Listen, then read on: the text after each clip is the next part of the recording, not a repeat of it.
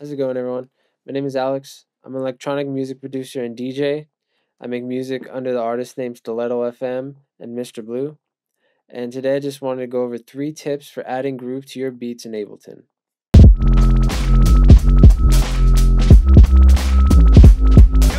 Yeah, so the first thing I wanted to show, the groove pool is something that is usually overlooked. And especially with the new Ableton Live 12, all the changes that are made throughout the years, it's something that can continue to get overlooked as there's all these other new features. But the groove pool is really, really tight. I don't know any other way to put it, but using the groove pool is your friend when it comes to tightening the overall rhythm of your track. Right now, I have this swing MPC groove already attached to all of the tracks on here. So as I continue to work on this track and all that stuff, I could swap these out. I could have multiple grooves for different tracks. For the sake of an example, we see that I've placed this on all of these tracks right now. And with this global amount, I can adjust how much of that groove is happening. So it's not just binary on or off. It's you could put the amount of the groove. For our loop, without the groove and then with the groove.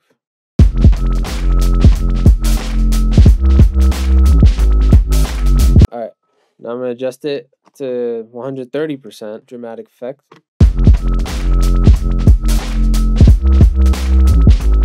Now it's off.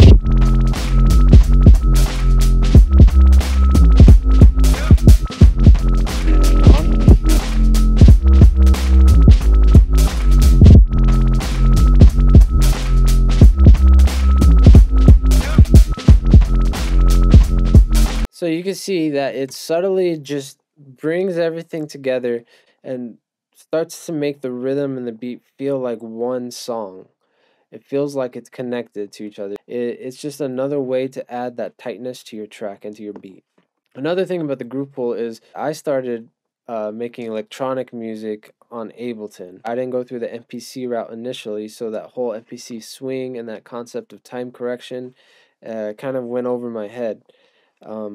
And then I got the MPC and I've been messing with it, and the fact that there's just a simple time correction button on there that you could press after you lay down a rhythm, and then it'll adjust it and you could hear it basically real time. But in Ableton, there's more steps to get that time correction kind of groove. So yeah, don't overlook groove pool in Ableton Live 12 ever again. Don't overlook it. All right, tip 2 for adding groove to your beats: manual MIDI and audio adjustment. If you're into watching music production tutorials, there's this video by I can't remember his name. He's a really famous music producer, but the video right here. And in that video, he talks about manually adjusting very minute, tiny things. Like, say I was going to take this and I just wanted to start it like just a smidge earlier, and then I would take this kick and just drag it just a little bit later. So that's what I did right here in the claps. You can see right here I have just a slight difference in when the two clap and the other clap on the left and right channels are hitting, and it's basically different for each one of these. So what you could do is like command and then hold command after you click on the thing, and left or right, and you're moving it like 1 or 2 ticks. It's very subtle. It's very subtle, but it will add that swing to your beat.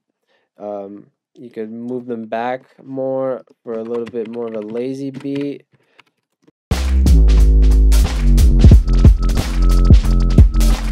And if you want to kind of have more driving beat, move these up. By up, I mean like to the left.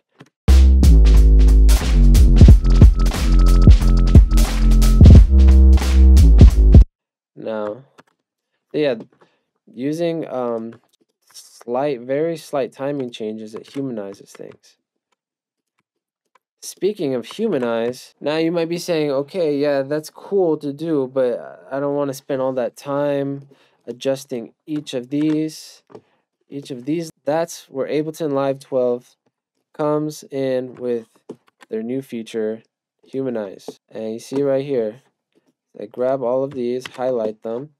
In the pitch and time, there's a humanize button. And if I adjust this percentage, you can see the MIDI changing. So on this humanize button, you can randomly change the highlighted notes that you've chosen and press that. And if you put the percentage down when you press the button, it's only subtly changing it. You could also say you like this section to have that, but then you wanted this next section to even have another very subtly different set of rhythm. Boom, you can humanize it a couple times again, and it's just changing it randomly, so it's always going to be a very subtly different rhythm that is set. So that one's a major key. You can also do delay compensation and just subtly changing that for the tracks too. And the way you could do that in Ableton Live 12, it's a little bit different from the older versions, but you would just click track options at the bottom right here. It's a little bit different in Ableton Live 10 and 11, but on those ones, you press delay compensation. In Ableton Live 12, press track options, and then you have this track delay. So say I wanted those claps from earlier to be more laid back, I would increase the milliseconds for the track delay. Yeah, just even putting your snare back 7, 10 milliseconds, 9 milliseconds. It's very subtle, but it will add a groove to things.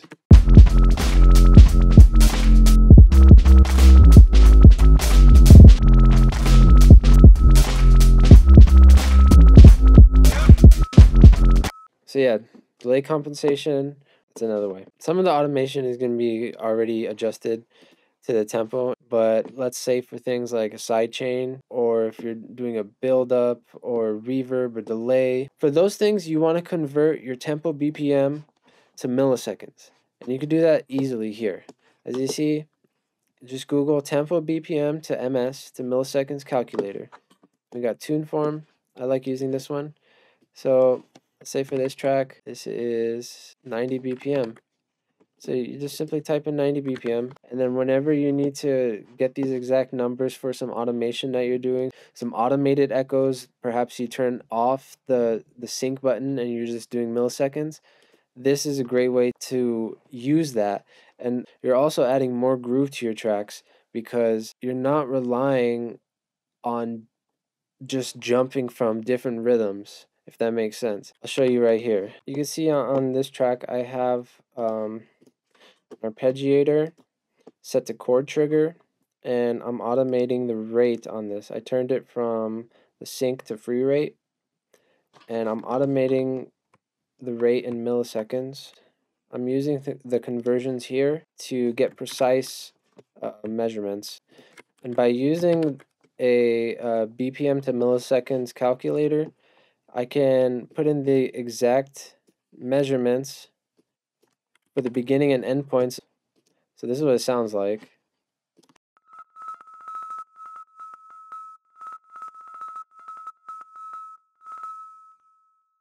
And so by putting those exact endpoints, I know that this automation, even though it's set to free, is starting and ending on a millisecond value that is correct with the song, and it'll add to the groove of the song. So adding a certain sense of groove with curves because it's going through milliseconds and it's not synced to the tempo. So you're adding another groove to your track. You could just adjust these curves and, just be creative with it.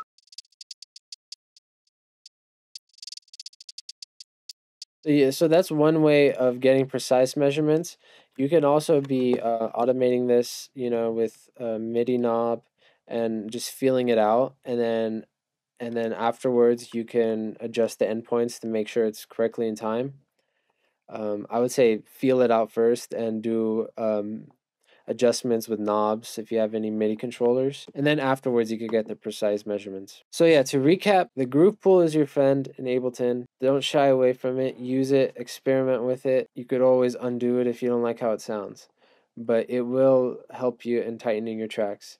Manual MIDI and audio adjustment, especially when it comes down to the later stages of finalizing and mixing the track, just getting that final touch. The humanize button in Ableton Live 12 is huge, and I think that's a really convenient option instead of having to manually adjust each of these notes nowadays. It's still fine to do that and then also use the humanize button. Delay compensation. You could use that to bring your tracks a little bit further back in the rhythm, or bring it more forward and driving the beat, especially on drum tracks. And then lastly, just knowing your tempo in milliseconds and having a bookmarked page or app on your phone. There's plenty of these types of audio calculator apps, but just knowing these will help you in the long run of finishing your songs and finalizing them and just really making them a lot tighter. So yeah, I hope you found this helpful. If you did, leave a comment, like, subscribe, all of that stuff. I'm hoping to make more tutorials like this and see what y'all think about it. All right, thank you. I'll leave you with this track, and I'll see you next time. Peace.